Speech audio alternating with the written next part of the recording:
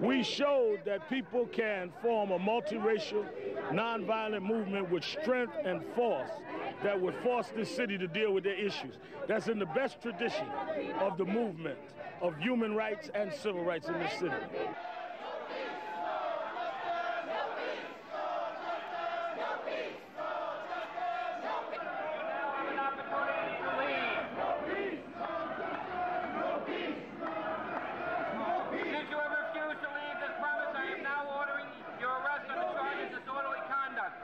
Today we're willing to get arrested just so Giuliani knows that we're really serious and that the police shootings must stop. Oh, they've got much worse on the Giuliani because he doesn't seem to understand the importance of dialogue. Just talking to elected officials is a rarity here.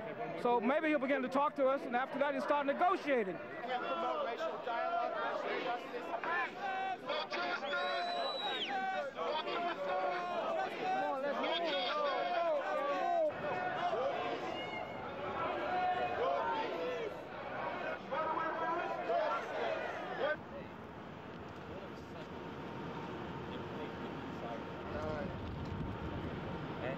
He's having nightmares now. He's reliving this whole thing all over again. So he's doing as well as he can, and he's asking God and the people out there to pray for him so that he can make it through this difficult time in his life.